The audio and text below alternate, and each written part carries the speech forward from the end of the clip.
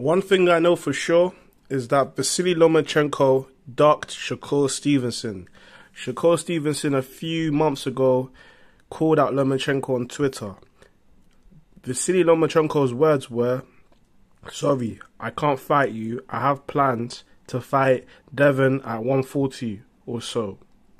So if this fight between him and George Kambosos actually becomes finalized, then that clearly shows you that Vasilly Lomachenko ducked Shakur Stevenson. No doubt about it. He's taken George Kambosos, and respect to George Kambosos, you beat Teofimo Lopez. You did beat him, and you did become, I'm not taking anything away from you, but when I'm just looking at the facts, he clearly ducked Shakur Stevenson. That's all I'm going to say. I don't want to, push any narratives. I'm just telling you the facts.